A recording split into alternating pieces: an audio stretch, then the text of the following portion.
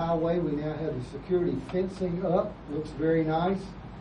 Georgia Power has completed the cabling installation for phase 1 of the roadway lighting and also the pump station for irrigation. You know that we awarded a contract last week for the phase 1 landscape and irrigation work.